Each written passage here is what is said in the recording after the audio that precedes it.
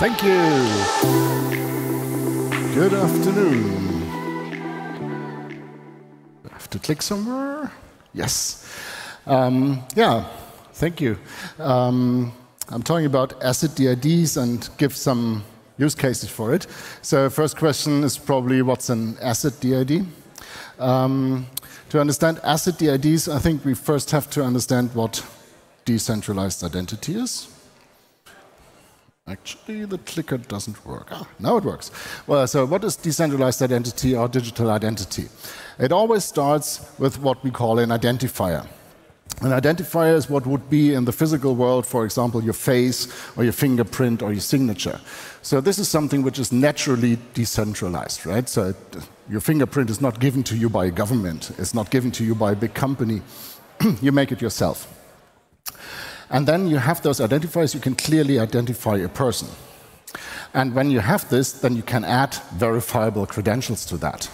Verifiable credentials could be a passport which is issued by your government. It could be a university degree which is issued by your university. It could be a library card which is issued by your public library. So all these things which issue them are trusted entities. And the cool thing about the physical world is that you really get those credentials, right? You have them in your pocket, you have them in your drawer, and you can show them at any occasion to anyone that you want and that you may trust for proving whatever you want to prove at that time. So it gives the people a lot of power in the physical world. In the digital world, as you might have noticed, the digital identity sits with some big companies, which is totally wrong and which is one of the big flaws of the Web 2. And this is why we are moving into the Web 3, because in the Web 3 we will have control over our identity again. So it is necessary that you produce your own identifiers on your computer. This is what you do with an identity wallet. Then if you have this, you can collect digital credentials or verifiable credentials, which you collect again in your identity wallet. And then you use your identity wallet for sharing this. So now if you think this a little bit further, then you can say, of course, those digital identities can not only apply to persons, they could also apply to things like physical goods, and of course also virtual goods, like, for example, NFTs. And at that point, it really becomes interesting. So maybe a little bit of a sidestep towards XCM. We have heard a lot about Polkadot and parachains today. So KILT is a parachain on Kusama. And the cool thing about the Polkadot ecosystem is that the individual parachains, they are not general purpose, right? They are one purpose. And KILT is a blockchain which takes care about anything identity. So if we do this, then we cannot stop at saying person identity. We also have to go into thing identity. And of course, we also have to communicate with other blockchains in the Polkadot ecosystem, because altogether we are like an ecosystem where you can get everything, and identity is a fundamental piece of it. So other blockchains can use us, and we will see later how that will actually work. So talking about identity. So when you look at other ecosystems, like, for example, Ethereum, you find something like ENS, the Ethereum name service, which is a little bit, from a point of view of a computer scientist, it's a little bit strange that it would be Ingo.eth there, because that is actually not in URI, and you would expect in URI. But let's take it as it is. This ENS points to one Ethereum address. You know that. Probably you have one. We have a different concept for that in KILT, not only in KILT, like a lot of companies are using this system. It's called DIDs, decentralized identifiers. These are the identifiers. They look a little bit like a crypto address, if you can see that. And they are far more powerful than, for example, ENS. Why is that? First thing, with a DID, you cannot link to only one address, you can link to multiple addresses. Addresses on Moonbeam, addresses on Polkadot, on Kusama, on KILT, if you want. You can link them to all of them. It's much more like you have your identifier, and in the physical world, this is linked to many different bank accounts. So you are a little bit more open. It doesn't stop there. We also found a way to actually link it to a unique human-readable name. We call that the Web3 name, W3N. And this is a URI, as you see. So you have the schema, you have the colon, and then you have the path. This is a one-to-one connection to a DID. So the KILT blockchain takes care that one DID is only connected to one W3N. And then the DID can be connected to several addresses. Of course, not only in the Polkadot ecosystem, can also be connected to an Ethereum address, which makes it pretty practical. And then comes the big step. You can connect verifiable credentials from different trusted entities to your DID. And then they are valid for all your crypto addresses, which makes the concept, I think, far more powerful. Doesn't really end there. There's another feature of the DIDs. You can also have service endpoints connected to a DID. That could be, for example, your website. That could be a communication channel, which is always open, where people can reach you. So these things are all integrated in the DID concept, which makes it a little bit more powerful than, for example, ENS. And this is all there in the Polkadot ecosystem, right? This is pretty nice. Now let's think about things. So the upper part of this slide, you see you have the Ingo there, you have the W3N of Ingo, and then you have a couple of credentials of Ingo. For example, saying, I own this Twitter account, I own this Discord account, I own this email address. So making it even more plausible that I am I. With an asset, you start a little bit different. Let's make an example of an NFT.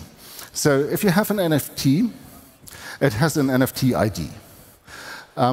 But this can be forged, or this can be counterfeit, because you could have another contract on the same chain, another smart contract, which produces NFTs as well. And so there could be another NFT with the same number, right?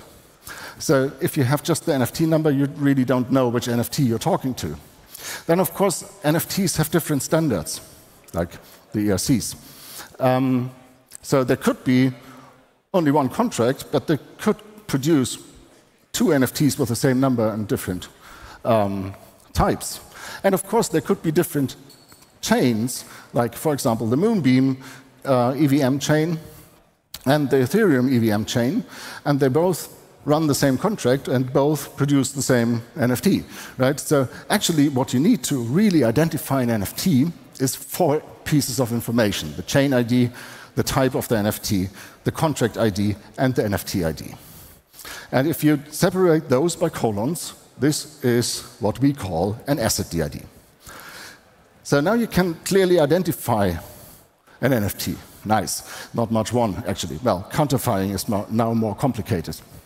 But the real power comes in when you add credentials to these NFTs. Because when you do that, then you can make properties of an NFT and then link this to the NFT. And even if the NFT is then sold, maybe, or changes ownership through the smart contract, what you linked before to it will stay there. What's that good for? So in this simple example, the W3N Ingo DID says, I like this JPEG. Not very valuable. Let's make an example which is a bit more valuable. So the Ingo comes and creates an NFT. And then, of course, does this on a well-known marketplace.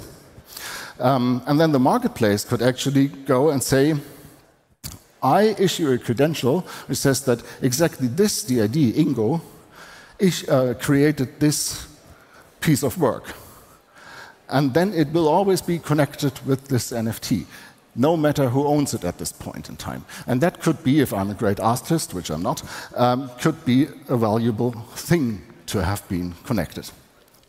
Let's make an even better use case.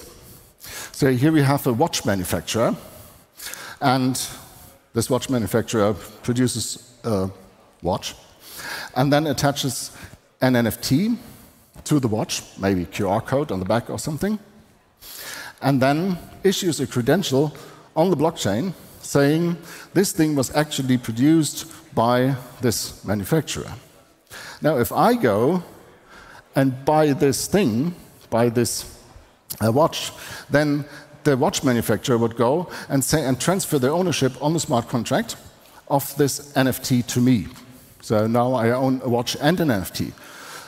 Why is that good? Because if someone steals my watch and then tries to sell it on the secondary market, he will have a hard time because he doesn't have the NFT. So he doesn't officially own it, right? So I have an owner certificate which is stored on the blockchain. So that makes it a bit more powerful again. So you can think of even crazier things. You can imagine a world, maybe a bit in the future, where it is possible that a notary service issues a credential to an NFT saying, this a specific house in London is attached to this NFT. Then you can go on a market and sell the NFT, and you're actually selling the house with the NFT, because the credentials always stick to the AssetDID. So I think this is a really powerful thing, and it has the potential to bring the NFT market to a state where it is a little bit beyond a JPEGs. And this is why we started to build this thing. A big thank you to the Parity team, which actually brought this thing to our attention.